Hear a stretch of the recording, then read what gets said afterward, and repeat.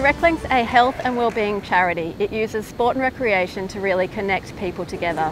Reclink's been supporting bushfire-affected communities in East Gippsland for the past 3 years. I'm having participants come to tell me that they haven't been out even over the last 4 years since the fires and since COVID, and they're finally coming to our program and they're just saying, yeah, we feel finally safe.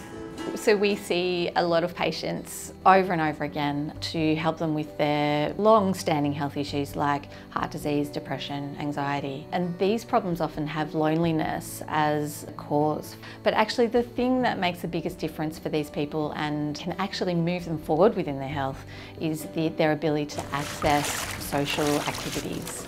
And the benefit of having access to Reclink is that we've got the opportunity to then prescribe social activities for our patients. We're really about offering a sense of hope and connectedness for participants. And then for yoga, we're getting 10 to 12 participants, mornings, evenings and chair yoga. And one of my favourite stories from that was a lady that has Bell's palsy.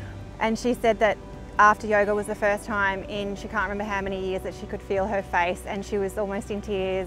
An important role of MADRA is to increase the resilience of the community, and in the last 3 years Reclink has been critical in improving people's physical and mental health.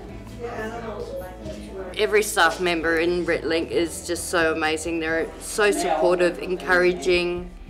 You never have to feel as though you can't, because they'll always make sure that you can. There's a lot of guidance, a lot of deep lasting friendships that have been made through Reclink.